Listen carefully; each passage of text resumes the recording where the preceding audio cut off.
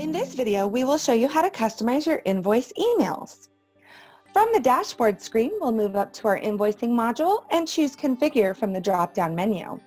We'll then select Email Settings tab to bring us to our external delivery settings. Now, in order to customize our subject lines or the body of our emails, we do use the handlebar syntax. Please feel free to reference the corresponding knowledge base article for additional information in regards to common codes and references that we use. So all we need to do is paste it in. Now, I will want to add the word "for" in order to make my subject line a complete sentence. I'll go ahead and paste in the code for client legal name, move down to message,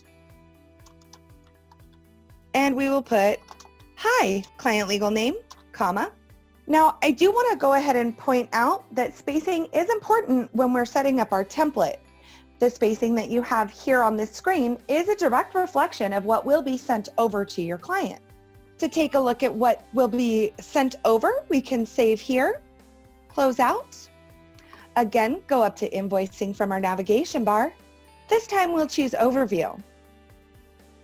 We will want to select an invoice that's already been finalized or that's in the draft phase. I'm going to select our project for technology consulting for Stark Industries by clicking on the hyperlink for the amount of the invoice. This will then take us to our invoice screen, and in order to see what the template will populate, we're going to go ahead and click on the envelope icon to email this invoice.